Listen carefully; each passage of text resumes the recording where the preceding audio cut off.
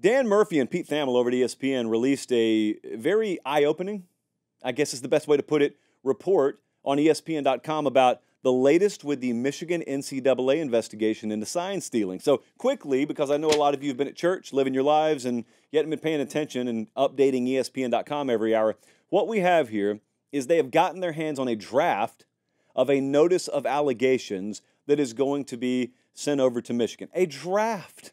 They didn't even leak the actual thing. A draft. So more on that in a second. It was specified in this report this could change, as drafts often do. It could change. Sharon Moore could be in the crosshairs here. Could be suspended. Could get himself a show cause. That's the new head coach, by the way, at Michigan, because a lot of the guys who are, highlighted in this thing, Jim Harbaugh and the like, they're off to coach the Chargers now. And the NCAA doesn't have much oversight over college athletics. They have zero oversight over the NFL. There are some deleted texts that Sharon Moore, deleting texts. There are some deleted texts that Sharon Moore is accused of having with Connor Stallions that were recovered and then turned over.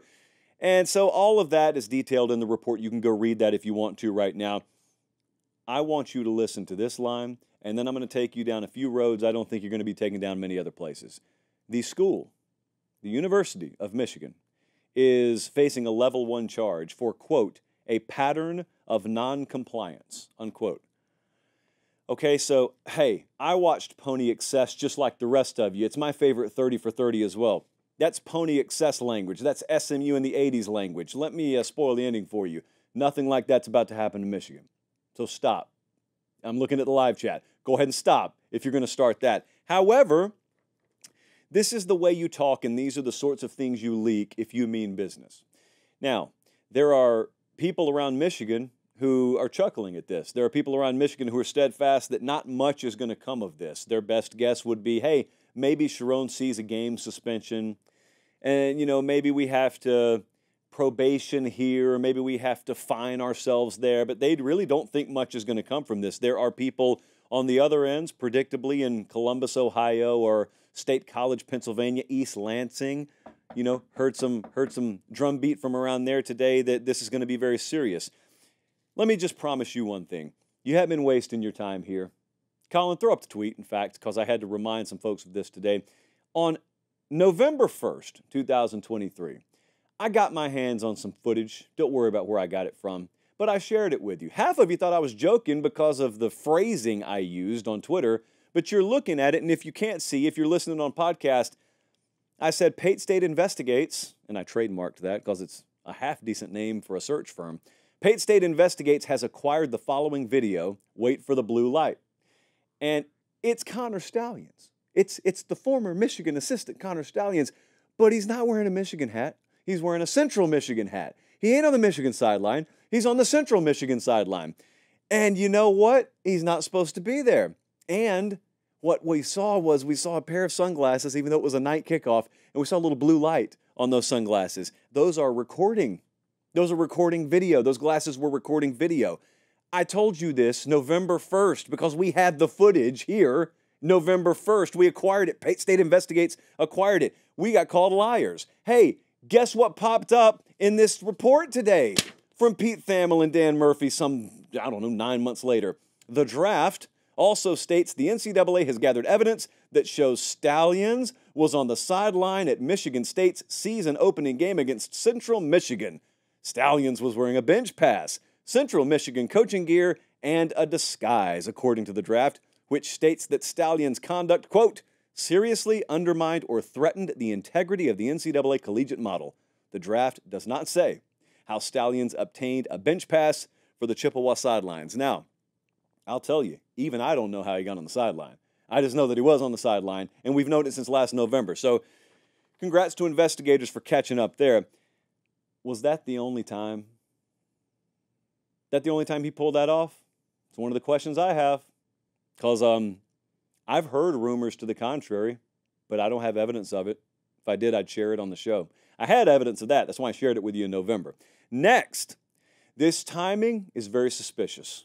The leak is very suspicious. Make no mistake, whether you think Connor Stallions and Michigan are going to have the hammer dropped on them, or one or the other will, or none of them will, and it's not a big deal, or maybe you think this is the biggest scandal in your lifetime, The NCAA has a lot of motivation for leaking this to who they leak it to, when they leak it.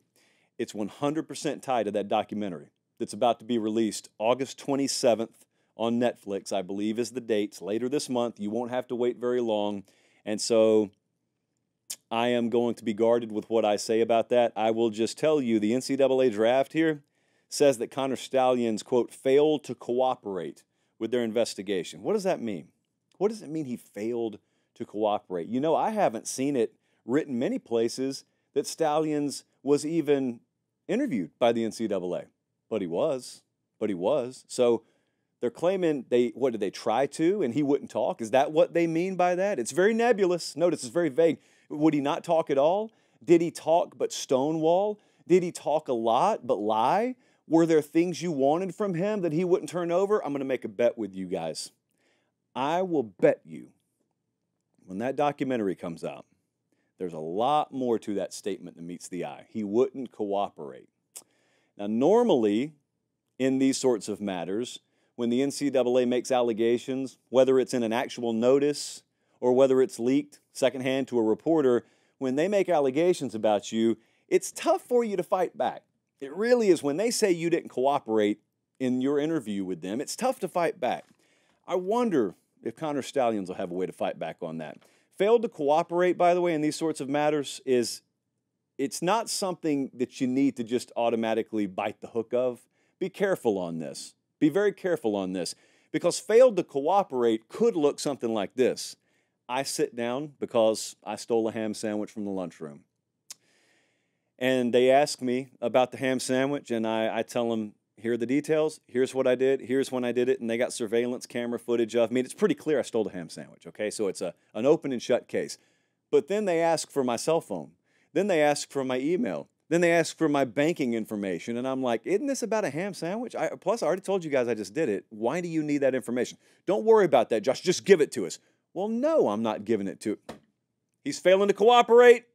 He's a non-cooperative witness. Shame on him. Be careful is all I'm saying. Demonizing folks for not cooperating with the NCAA. Sometimes these people understand that it's a one-way fight. Sometimes, and I'm not sitting here defending Connor Stalions, trust me. But I'm just saying in a very general sense, Michigan or Boise State, these folks at headquarters in Indianapolis, they still think it's 1997, first off. So they believe that they can wage wars in this manner. They still believe it's as simple as leaking to a cooperative reporter. And that's no shade on the reporters. I'd do the same thing Thamel and Murphy did if this got dropped in my lap. But what I'm telling you is they think it's as easy as let's leak there and let's get out in advance of whatever else is going to come out. And that's it. And we can control the narrative. No, you can't. You suck at this. The NCAA is terrible at this. I'll bet you something else. Bet number 2 of this segment. I got a really good feeling. These aren't Friday Night Lions locks, but I got a really good feeling that we're going to be vindicated on this. What you say if I told you the NCAA may have a whole lot more egg on their faces before this is all said and done than the University of Michigan does? What say you to that? So that's 2 bets if anyone wants to take me up on those. Failed to cooperate. Be careful how you read that. Does anyone, by the way, just a side note here, it has nothing to do with the investigation itself. It strikes me how no one at NCAA headquarters in Indianapolis seems particularly concerned that details about one investigation into one university keep leaking at a very disproportionate ratio to investigations in other universities. Does anyone find that odd? Does anyone care? Does anyone at NCAA headquarters care that the details of your investigations keep becoming compromised and thrown out into the public arena, or are you complicit in that happening? And if you are, you'd never admit it to me, but I have to baselessly then speculate as to why you may be okay with that. Let's get some things straight here. There's a big difference, switching gears entirely, there's a big difference in Connor Stalions acted alone, which I'm pretty sure he did, versus nobody knew. Of course you guys knew. If you're asking me to believe Connor Stalions acted alone, I'm cool with that. Rogue behavior, I'm fine with it. And even if that's not true, you'll be able to pass that off as true. And for the record, I do believe it's true. But if you're asking me to believe no one else knew there, you're asking me to believe you're idiots. And the folks at Michigan are not idiots. So many of those folks had at least some understanding of what was going on there. And anyone who suggests otherwise is expecting me to be stupid enough to believe that. I'm not stupid enough to believe that. I've got no source whatsoever, nor do I have any idea on how severe punishments could be on this. And I wish I knew. I don't know. The severity of the punishment, though, is directly tied to how motivated the NCAA seems to be to nail something to you. They seem very motivated here. Now, on the other side of this fence, you have a university that is ready, willing, able, and motivated on their own to fully defend themselves. Again, they may think it's 1997 in Indianapolis. It is not 1997 anymore.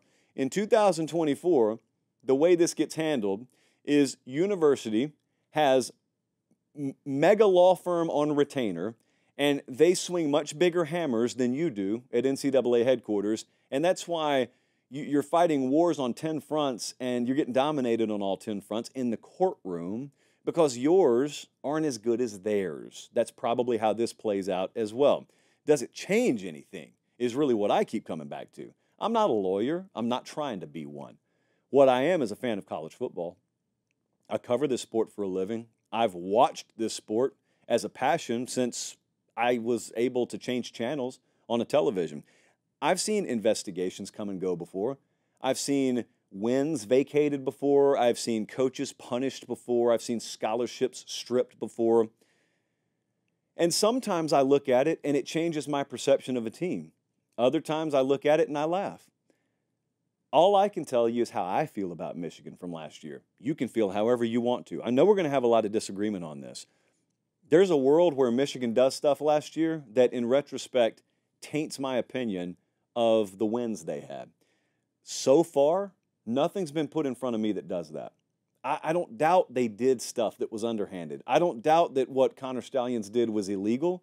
I don't doubt any of that. I think it was. I think they'll be punished to some degree for it. I don't even care if the NCAA comes out and says, hey, we're stripping you of that win. What did I tell you? I told you if I was a Michigan fan, I wouldn't care.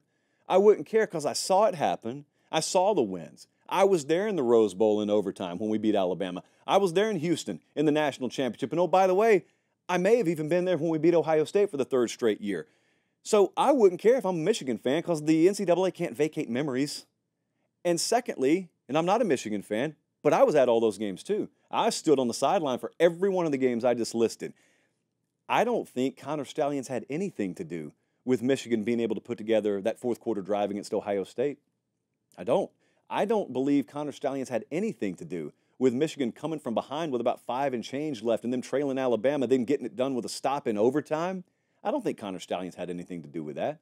I don't think he had anything to do with them largely owning Washington in the national title game. I just think they were the better team. I think they found a way. I think a lot of guys had their backs against the wall and they executed, and that's how I'll remember it. If you remember it differently, you go ahead and remember it differently. I just say my strategy on this is going to be I'm going to wait a little bit longer because as I've told you for a while now, I've told you I'm totally open to evidence being tossed out here that's not public yet that could change my mind. Still open to that. I just told you how I feel right now. If there's evidence that I don't know about, that hasn't been presented publicly yet, that's thrown out there that I look at and say, oh, now that's different than what I've seen so far.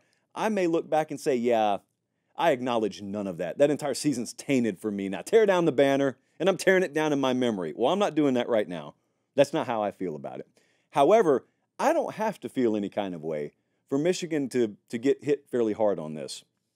And all I'm going to say is when your school, not a coach, you got several coaches facing individual level 1 violations. Their program is facing a level 1 violation, a pattern of noncompliance. The NCAA, as inept as they may be, as incapable of taking a leak without getting the front of their pants wet as they may be from time to time, they do not throw around phrasing accidentally. So they're throwing that out there for a reason. A pattern of noncompliance as a program means if they're throwing that at you, they intend on it sticking, and they intend on hammering you to some degree. Now, here's the other thing I'm going to ask. What's the Big Ten League office going to do about this? I have, and some of you yeah, probably actually don't know. 99% of this is handled behind the scenes. Let me just let me assure you, there have been some borderline wars fought behind the scenes, not between universities and the NCAA in the past, specifically in my neck of the woods in the South. It's the league office in the NCAA. Because if you think these programs are worth what they're worth on a day in, day out standpoint from a television media rights perspective, and if you think those organizations who give the NCAA power, okay, the conferences give the NCAA the power it has, if you think they're actually going to let that group stumble into Ann Arbor, Michigan, and strip away a lot of the value that Michigan delivers on Saturday, I think you're crazy. I could be wrong, but I think you're crazy if you believe that's going to happen. Having said that, that's serious language. So I don't know what's going to happen. I do not know. I would encourage you, circle that date, August 27th. Netflix is not paying me to promote this, but I'm very much looking forward to it.